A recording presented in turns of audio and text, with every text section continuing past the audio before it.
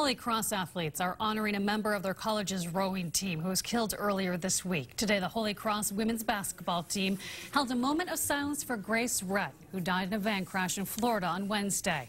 Several members of the school's swim team painted her initials on their shoulders and arms. Rett was with the school's rowing team on a winter practice trip in Vero Beach, Florida.